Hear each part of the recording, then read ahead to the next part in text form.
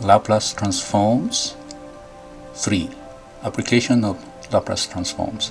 We actually solved the example of differential equation here. So differential equation is given by this. This is third order derivative and second order derivative and first order derivatives. And initial condition is given like that. So this is the example to solve. So what we do is we transform both sides. So the third order derivative is going to be this, and these are the initial condition term, and this is second order derivative and the first order derivatives, right?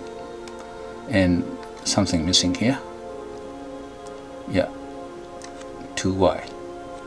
So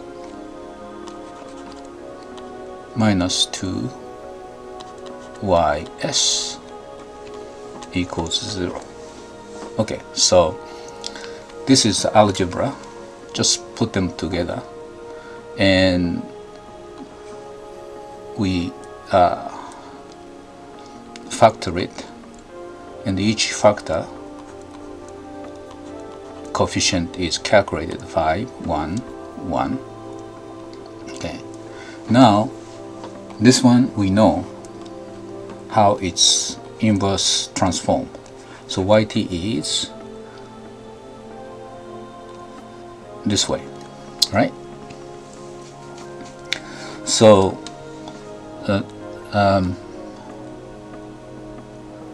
let's see, this is wrong, right? Obviously. Okay, so you have to go through this process to solve it, and I could solve another example. It just a little bit takes time, but basically you can solve it. You understand here using Laplace transform.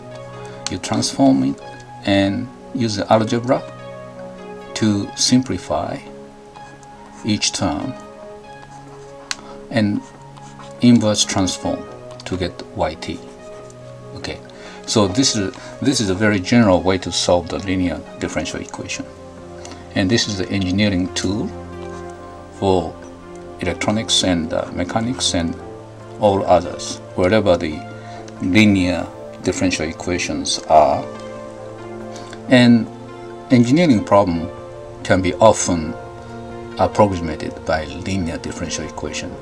The complex term can be eliminated to analyze, and after analysis we can just apply a little modification to show the nonlinear effect, how it's coming.